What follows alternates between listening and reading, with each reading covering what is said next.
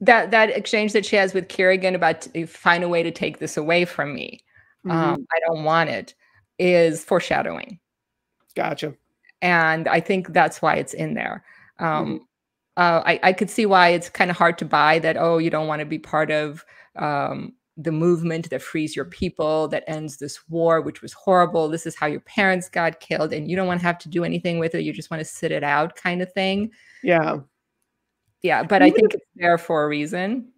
From both perspectives, though, like even if I'm cynical, and even if I were to assume cynical motivations on her part, I mean, I know it's dangerous, but God, like you're just went from being treated like absolute shit to being the most valuable person in the empire, you know, or kingdom, whatever Ravka is. I don't know the actual term. And I get why there would be hesitation, but I feel like you'd be a little more conflicted in a world where things are hard, you know, like it just, if you're wise, you'd have trepidation about it, obviously, because as we know, with hindsight of history and living in a modern republic, you know, like even being nobility or royalty still kind of sucked in its own way back in the day because it was inherently dangerous. But I don't know. I feel like her reaction is a little too one-sided, but again, like I still liked the show. I didn't think the character was unrealistic entirely in her reactions. I don't know. I in her shoes, I'd be like, I'd be at least tempted by the comfort. I don't think we've seen her or she knows where she's going. She knows she's going to the little palace, but I don't think she's been introduced to what that actually means when she and Kerrigan are having that argument, because they haven't gotten there yet. Fair enough. Fair enough. So I think that part of it is I can justify it as a writer. Gotcha. Okay, she just had this huge discovery that she's Grisha. And if you looked at that entire sequence at the beginning where he tests her, and he pricks her arm and light comes out of it, that would freak me out.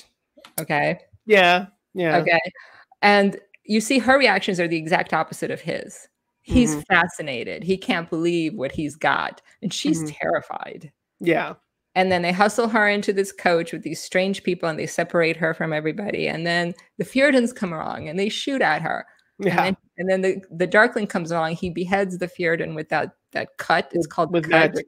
Yeah. With that magic. So she's just watched this guy just be sliced, you know, diagonally like this. I could see why she's freaking out.